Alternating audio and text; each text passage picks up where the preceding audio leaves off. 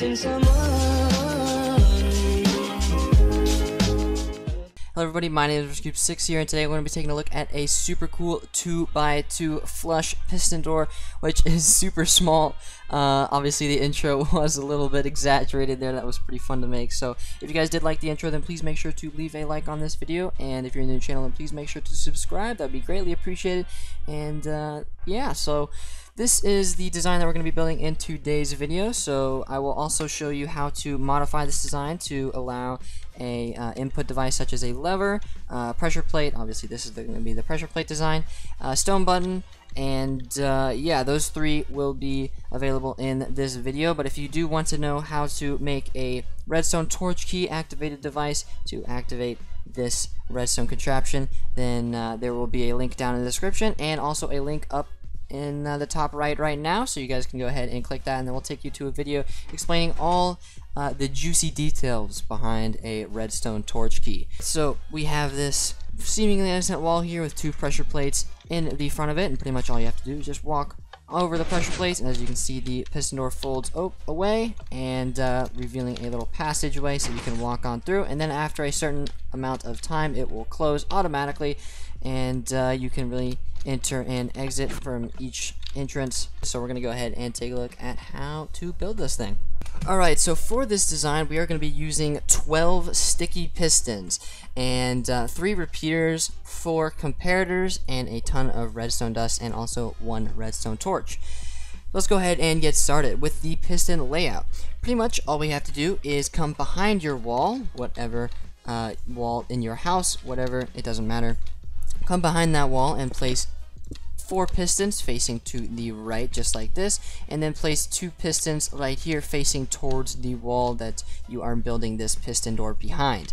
Now come 2 blocks off of this piston setup that we just made, and then do the whole entire opposite of that piston setup, just like this, to create this really cool symmetrical piston layout like this. Now these blocks that I'm placing right now, outlined in yellow wool, those will be wall blocks, so you can go ahead and put whatever wall block that you have on your wall in these spaces here and here. So we're going to go ahead and put blocks on top of all of the pistons, just like this, and then connect those with 2 blocks overhead, just like this.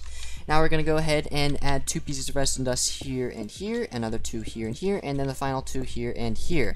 Now go ahead and grab 2 repeaters of the 3 repeaters that you are going to be using, and place one here facing in this direction, set to 2 ticks, and then the other one facing in this direction, or the opposite direction of this repeater, set to 2 ticks, just like this. And believe it or not, that is the whole entire redstone contraption completely finished. Pretty much all you have to do is add a lever right here, flick it, and it will automatically do everything. So you guys can go ahead and if you were planning on using a lever, that's pretty much how you do it, and you need to power it from these 2 central blocks right here and here. Alright, so how are we going to do the wiring for the stone pressure plates? Pretty much all we have to do is come 4 blocks away from these 2 blocks right here, so 1, 2, 3, 4, and on the 4th block we are actually going to be making a 8x2 hole, so just dig 1, 2, 3, 4, 5, 6, 7, 8, and then kind of dig this 2 down into the ground all the way right here. And now we can go ahead and start the pulse extender for the actual pressure plates. Now what we're going to do is we're going to place 2 pieces of redstone dust here and here, another 2 pieces of redstone dust here and here, and then add 2 comparators facing in this direction towards your pressure plates, and then 2 comparators facing in this direction towards the redstone door. And that, believe it or not, is our pulse extender completely finished. So you can go ahead and grab your floor blocks and place pressure plates, and if you walk over it, as you can see, it is a pulse extender. Now let's go ahead and wire up the other pressure plates on the other side. That will be in this location right here, and place 2 pieces of redstone dust directly underneath these 2 pressure plates, and then just connect it up to the main pulse extender right here. Now how are we going to connect it from down here to up here? Well, that's pretty simple. All we're going to do is going to make a trench like this, and then destroy this block here and leave this block right here, and then add another block right here.